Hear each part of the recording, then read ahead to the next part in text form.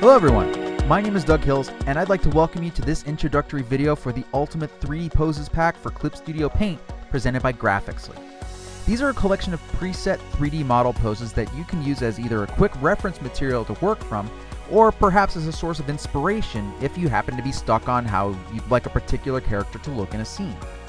The goal of this video is to help you through the steps needed to use this pack in Clip Studio Paint, whether by copying and pasting elements into an existing project or registering these elements to materials so that they can then be quickly used as needed. If you have not purchased your pack yet, simply open up your browser and head over to Graphicsly.com. Select Add-ons from the main menu and click on 3D Poses Pack. Once it's been downloaded, we need to unpack our zip file. For Mac, it's a case of double-clicking the zip file and everything is unpacked into a separate folder. For Windows, click on the zip file, right-click, and select Extract All. Select the destination you'd like the extracted folder to be in and press the Extract button. Opening the folder, we can see that there are 100 different poses that are available, which are broken down into different actions: fighting, gesture, ground sitting, idle, and running and jumping. And preview images for each folder are provided so you can find the type of pose that you want to use without having to search through each file individually. The pack includes two different file types: transparent PNG files, which are static images of each pose, and a single .clip file containing each pose as a separate 3D model on their own individual layer. The PNG files are going to be useful if you want a simple pose to work from for reference, while the clip file gives you the ability to adjust the model's position, angle, and lighting to suit what you're going for in a scene. To open one of these files in Clip Studio Paint, I've found that the easiest method is to place a Finder or Explorer window above Clip Studio Paint, select an image, I'll go to Fighting, and I'll select Fighting 4, and then just click and drag, and the image opens up in a separate tab. To add a PNG file to an existing comic page, I'll select the layer in the Layers palette, and select Edit, Copy from the main menu, I'll come over to my blank page here, and then Edit, Paste. And then I'll go to Edit, Transform, Scale Rotate to reposition the size on the canvas.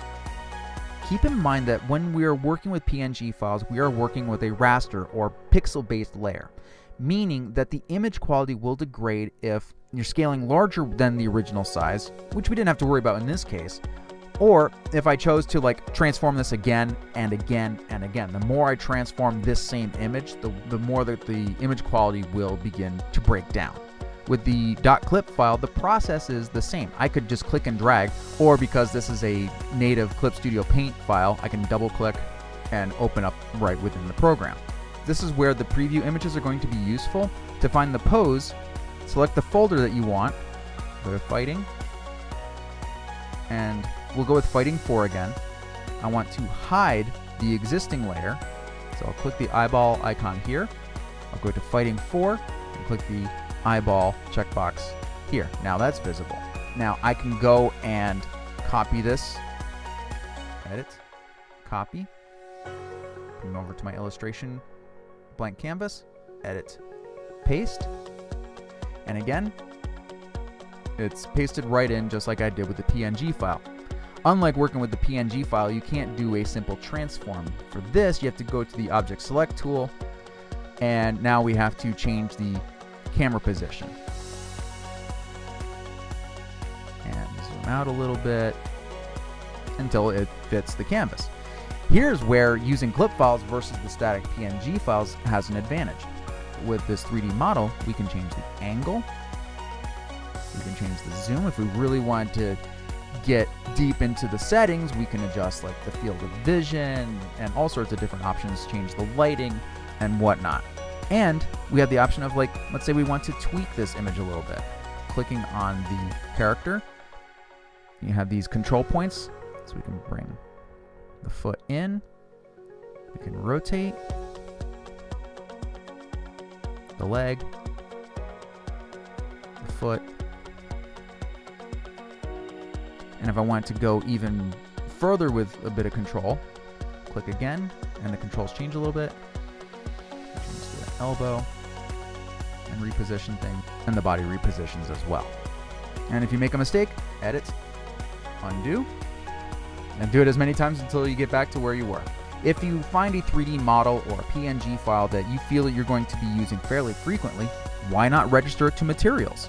First thing I'm going to do is open up a materials window. So window, material, and I can select any of these because I'm actually going to go to all materials up here. I'm going to right click, new folder, Ultimate 3D Models. And then I can select my 3D model, make sure that it's visible, and then I can go edit, register material image, or just click and drag the model right to the folder. Then, coming back to illustration, I'm going to remove the old model. Let's shift this over a little bit.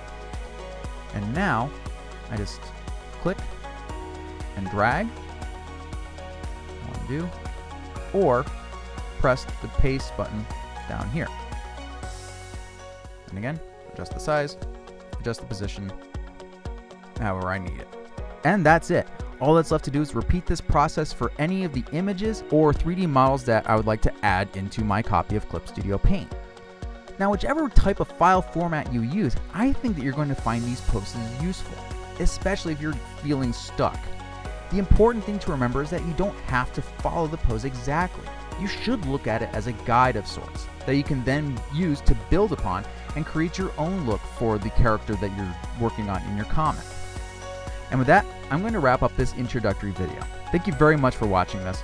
I hope that you found it useful, and I really hope that you will enjoy playing around with the Ultimate 3D Models Pack for Clip Studio Paint presented by Graphicsly. My name is Doug Hills, and I'll see you around.